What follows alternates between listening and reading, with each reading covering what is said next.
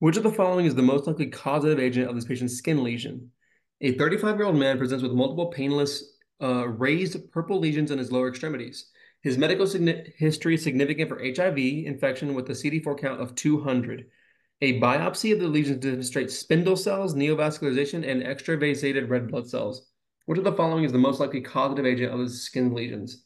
I would just immediately think Kaposi sarcoma. And so that's not given here, but HHV8 is Kaposi sarcoma, especially because everything else has its own name already. So yeah, I would definitely go with that. Yeah, perfect. Yeah. So I'm glad you came up with the diagnosis first, and then you're like, what fits there, right? Because sometimes the answer, as you already know, on these tests, is use a USMLE test, especially step one.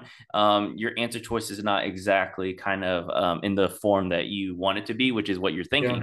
Right. And so definitely for sure coming up that it's Carposi, right? And then figuring out, okay, what it is. If it's not there, you're like, oh, do I start thinking about another diagnosis? No. You want to tell yourself, okay, that's what I know the diagnosis is. What's going on? Why is it not there? And then you kind of look deeper. It's like, oh, it has to be HHA, right? Yep.